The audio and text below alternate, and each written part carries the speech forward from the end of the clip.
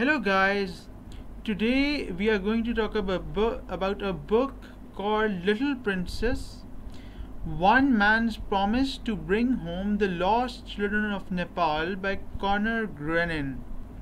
Well, I loved this book very much.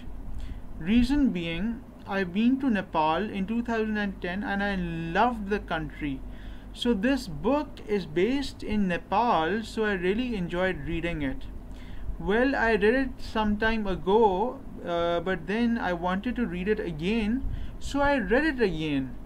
Anyways, this book is basically about a man called Conor Grennan, who is a 29-year-old man from the United States of America. There's a civil war going on in Nepal. That's where the book starts, actually. What happens next is that Conor Grennan embarks on a journey around the globe, stopping over in Nepal.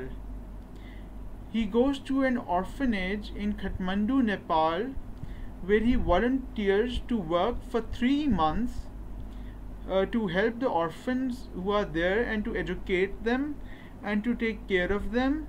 But then he finds a very big truth. The fact that these children were not actually orphans, but they were basically children who had been snatched from their parents and families and they were trafficked falsely and abducted. That's what happens in the book, actually. So the book is just amazing. It's, as I told you before, it's based in Nepal, and since I went to Nepal in 2010, I can relate to the details that the author has given about the city of Kathmandu, Nepal. He talks about Thamel, which is the downtown of Kathmandu, Nepal, and he's given a lot of descriptions about Thamel, Kathmandu and Nepal and stuff like that. So he tries to help the children, the so-called orphans who are there. That's what happens in the book.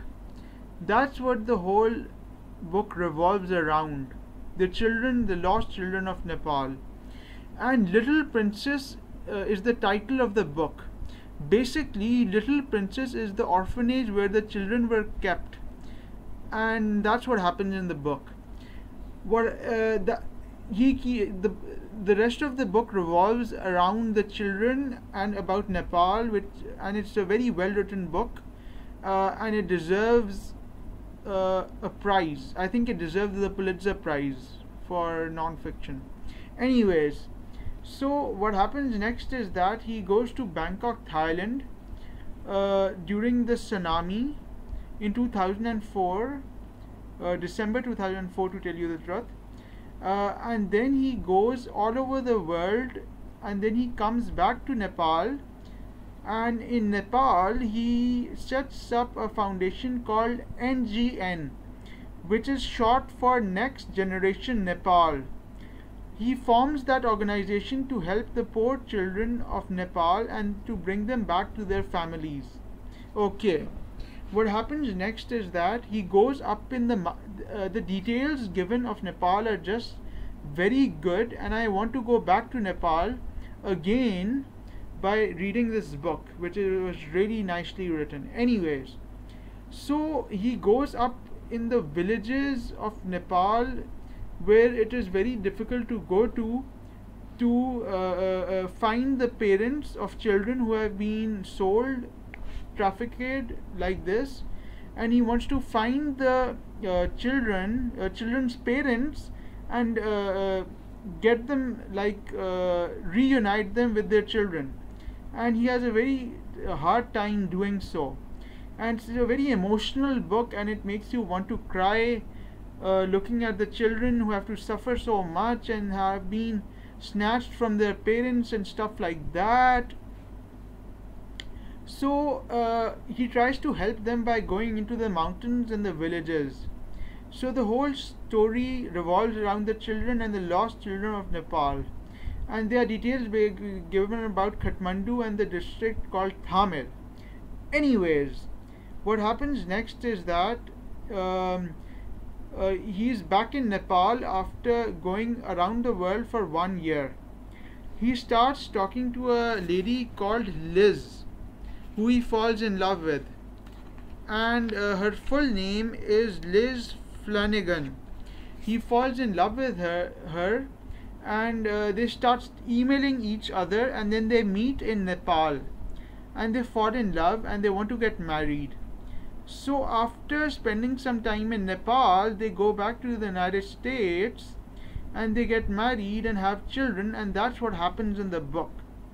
So they have two children basically. So this book was just fantastic. I just loved it like anything, and the details of Nepal were amazing. So that's what happens in the book, guys. And the ending of the book was quite abrupt, actually, to tell you the truth. And he misses Nepal, and the children really miss him as well. And because he's been so nice to them and taken care of them when they had no one who cared for them. And that's what happens in the book, and then the book ends abruptly, and that's what happens in the book. Okay, bye guys.